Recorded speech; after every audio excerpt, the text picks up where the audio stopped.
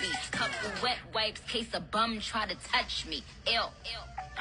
Hi, my name is Dr. Rubin, and I'm going to teach you the important tips for helping prevent a norovirus infection, which is the leading cause of acute gastroenteritis in the United States. It's a virus that is spread through the fecal-oral route that when you get infected, it usually takes about 1 to 2 days before symptoms of nausea, vomiting, and watery diarrhea to manifest, and it usually lasts for about 2 to 3 days. It easily spreads through homes, so these tips can really help prevent the spread of norovirus. If you want to learn more about your health, hit that follow button.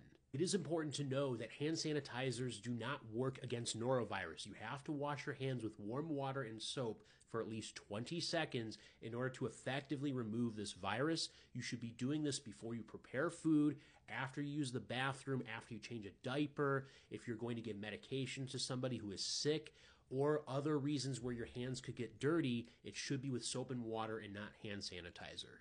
Make sure that you're preparing food properly. You're carefully washing your fruits and vegetables, cooking all of your meats and seafood at the proper temperature, and know that food may be contaminated with norovirus and can appear normal and smell normal as well.